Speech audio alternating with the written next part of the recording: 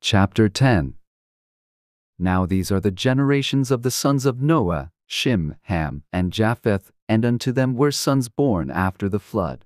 The sons of Japheth, Gomer, and Magog, and Madai, and Javan, and Tubal, and Meshach, and Tiras.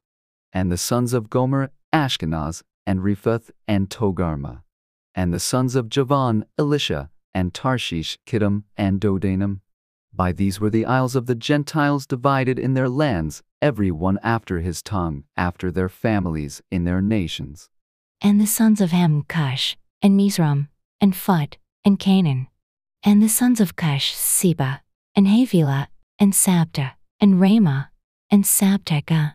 And the sons of Ramah, Sheba, and Dedan. And Cush begat Nimrod. He began to be a mighty one in the earth. He was a mighty hunter before the Lord. Wherefore it is said, even as Nimrod the mighty hunter before the Lord. And the beginning of his kingdom was Babel, and Erech, and Akkad, and Calneh, in the land of Shinar. Out of that land went forth Ashur, and builded Nineveh, and the city Rehoboth, and Calah. And Rezan between Nineveh and Calah. The same is a great city.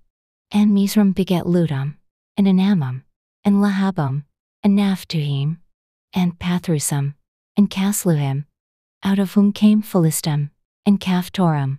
And Canaan begat Sidon his firstborn, and Heth, and the Jebusite, and the Amorite, and the Girgasite, and the Hivite, and the Archite, and the Sinite, and the Arvadite, and the Zamarite, and the Hamathite, and afterward were the families of the Canaanites spread abroad. And the border of the Canaanites was from Sidon, as thou comest to Gerar, unto Gaza, as thou goest unto Sodom and Gomorrah, and Admah, and Zeboim, even unto Lasha. These are the sons of Ham, after their families, after their tongues, in their countries, and in their nations. Unto Shem also, the father of all the children of Eber, the brother of Japheth the elder, even to him were children born. The children of Shem, Elam, and Ashur, and Arphaxad, and Lud, and Aram. And the children of Aram, Uz, and Hul, and Gether, and Mash. And Arphaxad begat Salah, and Salah begat Eber. And unto Eber were born two sons. The name of one was Peleg, for in his days was the earth divided, and his brother's name was Joktan. And Joktan begat Almodad, and Sheleph, and Hazarmaveth, and Jerah, and Hadoram, and Uzal, and Diklah, and Obal, and Abimael, and Sheba, and Opir, and Havilah, and Jobab.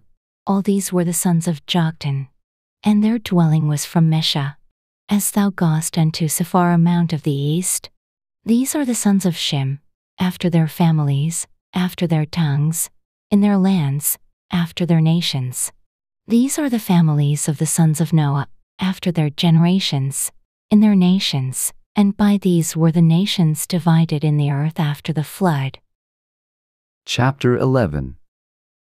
And the whole earth was of one language, and of one speech. And it came to pass, as they journeyed from the east, that they found a plain in the land of Shinar, and they dwelt there. And they said one to another, Go to, let us make brick, and burn them thoroughly. And they had brick for stone, and slime had they for mortar. And they said, Go to, let us build us a city and a tower, whose top may reach unto heaven, and let us make us a name, lest we be scattered abroad upon the face of the whole earth.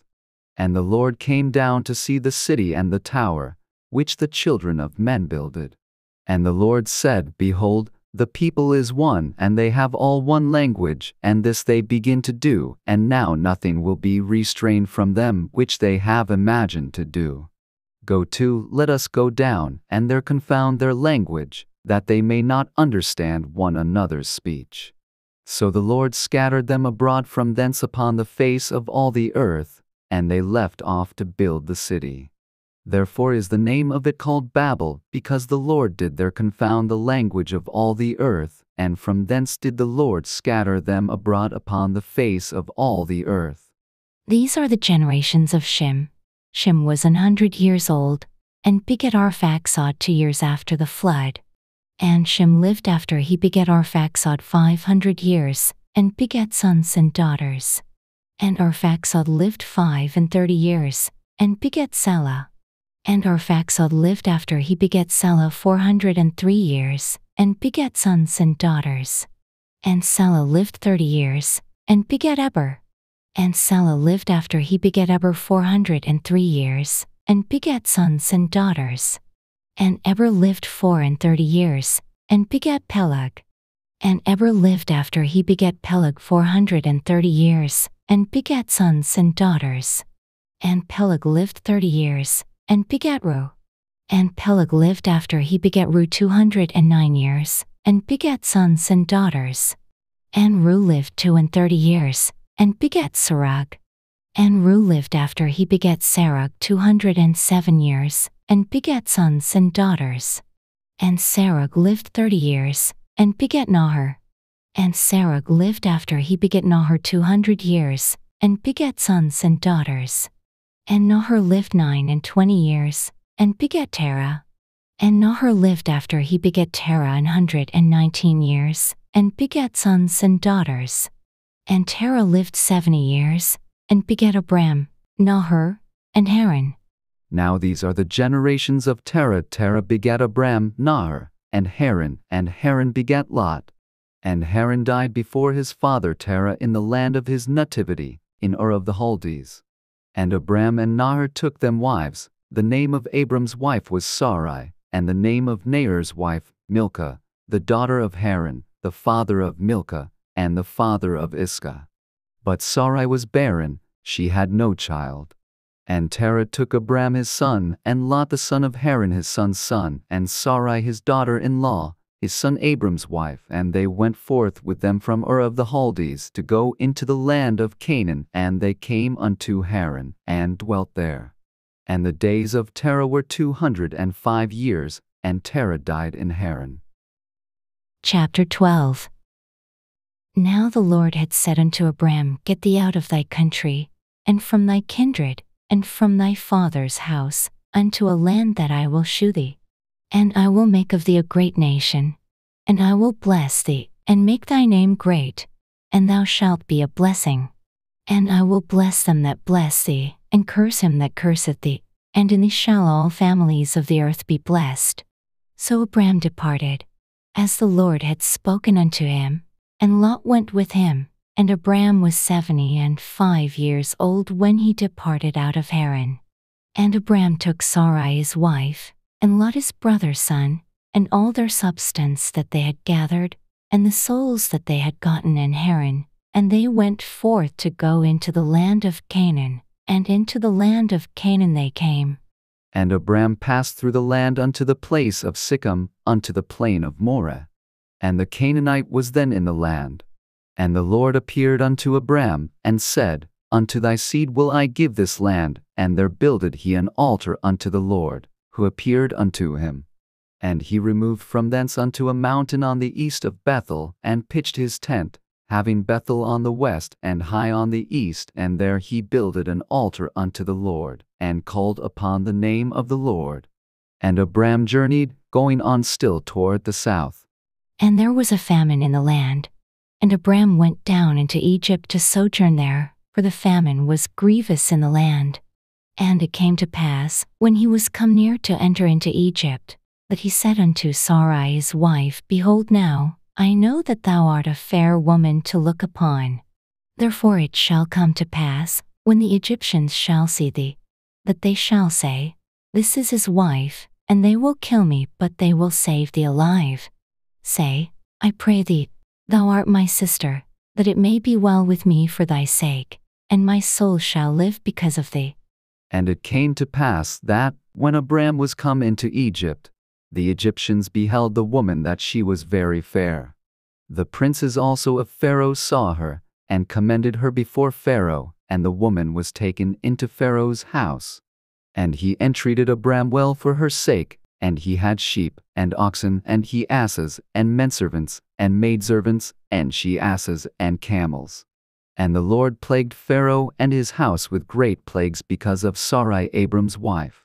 And Pharaoh called Abram, and said, What is this that thou hast done unto me? Why didst thou not tell me that she was thy wife? Why saidst thou, She is my sister? So I might have taken her to me to wife. Now therefore behold thy wife, take her, and go thy way. And Pharaoh commanded his men concerning him, and they sent him away, and his wife, and all that he had. Chapter 13. And Abram went up out of Egypt, he, and his wife, and all that he had, and Lot with him, into the south. And Abram was very rich in cattle, in silver, and in gold. And he went on his journeys from the south even to Bethel, unto the place where his tent had been at the beginning between Bethel and Hai, unto the place of the altar, which he had made there at the first. And there Abram called on the name of the Lord. And Lot also, which went with Abram, had flocks, and herds, and tents. And the land was not able to bear them, that they might dwell together, for their substance was great, so that they could not dwell together. And there was a strife between the herdmen of Abram's cattle and the herdmen of Lot's cattle, and the Canaanite and the Perizzite dwelled then in the land.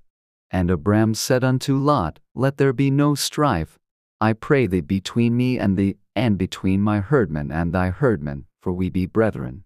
Is not the whole land before thee? Separate thyself, I pray thee, from me. If thou wilt take the left hand, then I will go to the right, or if thou depart to the right hand, then I will go to the left. And Lot lifted up his eyes, and beheld all the plain of Jordan, that it was well watered everywhere before the Lord destroyed Sodom and Gomorrah, even as the garden of the Lord, like the land of Egypt, as thou comest unto Zoar. Then Lot chose him all the plain of Jordan, and Lot journeyed east, and they separated themselves the one from the other. Abram dwelled in the land of Canaan, and Lot dwelled in the cities of the plain, and pitched his tent toward Sodom. But the men of Sodom were wicked and sinners before the Lord exceedingly. And the Lord said unto Abram, after that Lot was separated from him, Lift up now thine eyes, and look from the place where thou art northward, and southward, and eastward, and westward. For all the land which thou seest, to thee will I give it, and to thy seed forever. And I will make thy seed as the dust of the earth, so that if a man can number the dust of the earth, then shall thy seed also be numbered. Arise, walk through the land in the length of it and in the breadth of it, for I will give it unto thee. Then Abram removed his tent, and came and dwelt in the plain of Mamre, which is in Hebron, and built there an altar unto the Lord,